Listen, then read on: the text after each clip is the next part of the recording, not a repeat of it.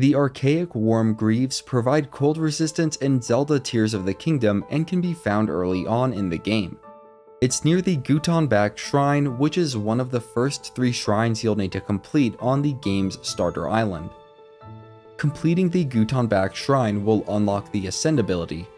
Use it to get up to the nearby tree trunk.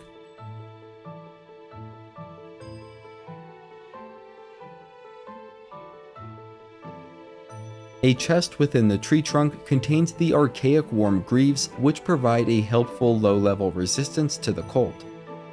As a quick bonus, there is also a puzzle on top of the tree trunk which will grant a Korok seed as a reward when solved.